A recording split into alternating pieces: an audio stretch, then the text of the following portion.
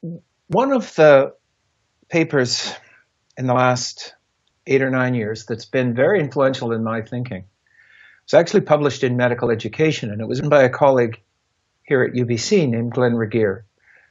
The piece is called "It's Not Rocket Science: Rethinking the Metaphors of Medical Education and Medical Education Research."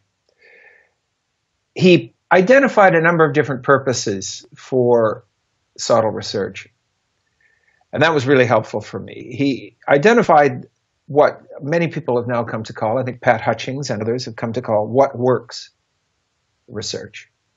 This is good stuff. You come up with some idea, a new pedagogy typically. You do your very best to examine systematically the impact of that pedagogy on learning. Maybe you implement that pedagogy with one class, you don't with the other. Do you do your best to control all of the other factors, which is a hilarious attempt at best, but we do it. And then you determine what the learning gain was, or how somehow this impacted students. And that affects practice. And I like that. But Glenn's article suggests that while that's valuable, that's not by any stretch all there is to do in SoTL research.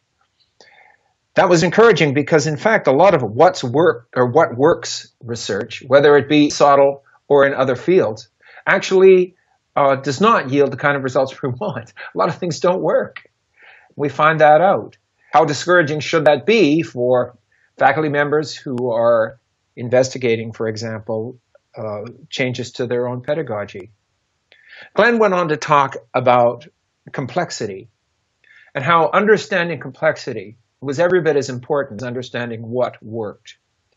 That meant that much more of our research in SoTL can be descriptive in nature. It can be conceptual, theoretical.